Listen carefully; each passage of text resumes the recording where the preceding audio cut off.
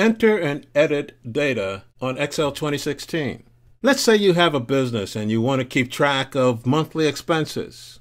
Using Excel 2016, we'll show you how to do it.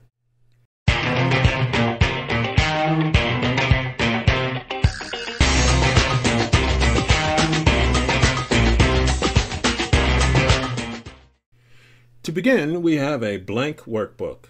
And the first thing we want to do is to give our project a title, whatever is appropriate. Now, if you don't have sufficient space, all you need to do is place your pointer between the column and double-click.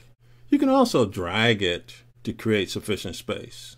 When there are lots of words in a cell and they don't fit, all you have to do is to click on the first cell, then go up and click on Wrap Text. When you do that, all the words fit in the cell area. You can also edit using Excel 2016. If you go up to the font section, you can make your print bold or italicized or even underscored.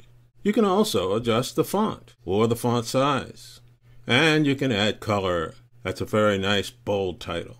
Now we want to add a chart for what we're tracking. And we're going to start with our headers, putting in our months. Then we want to make it look like a chart by adding grid lines. First we select it and then go up to all borders and select that, and it looks like a chart now. Then we want to align the text starting with the headers, and we go up to the alignment center area and click on center. Then we want to begin putting in some colors, selecting the theme colors. You of course can choose whatever colors suit you. Now we want to begin to put in our expenses. Notice that when you finish writing in and click, it moves over to the right. And if we go up to the number section, after we've selected the area, we can decide on the currency we want to use. Hit the down arrow and you see several options. Let's choose United States English. Now our table really looks like a table, and you know how to create one for your own business.